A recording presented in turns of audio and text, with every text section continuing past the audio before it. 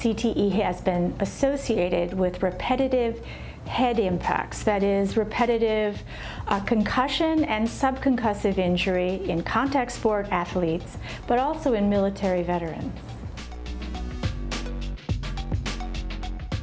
With repeated impacts to the head, the brain inside the skull ricochets back and forth. It goes forward, it accelerates and decelerates, but it also goes rotationally. And that causes the brain inside the skull to actually elongate and stretch. And that stretching puts a lot of physical force on the individual nerve cells, especially the neurons and the axons. And that can lead to the buildup of tau. Tau is a normal protein in the brain, and normally it's inside the nerve cell, and it contributes to what we call the cytoskeleton, or the skeleton of the cell. It helps hold up the cell shape. Under abnormal circumstances, like after trauma, when the nerve cells are damaged, the tau actually comes off off the skeleton. It comes off the microtubules and it starts clumping up, and eventually it'll kill the cell if enough builds up over time.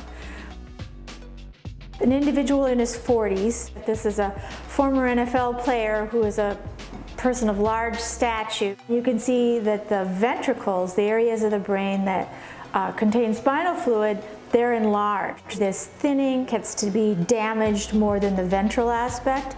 And that's something we've really only seen in CTE. We can see spaces near the hippocampus, which is a part of the brain that's important for learning and for memory. And we can see that there's been shrinkage there as well. To see this in such a young individual is quite startling.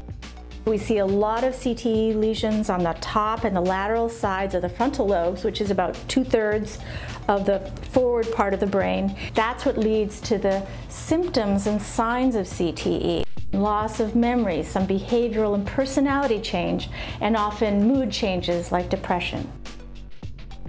The real key to preventing CTE is preventing exposure to head impacts. So anything an individual athlete can do to minimize the amount of head contact, the number of falls or blows. If we can detect it in these young individuals, that will give us an idea what triggers it.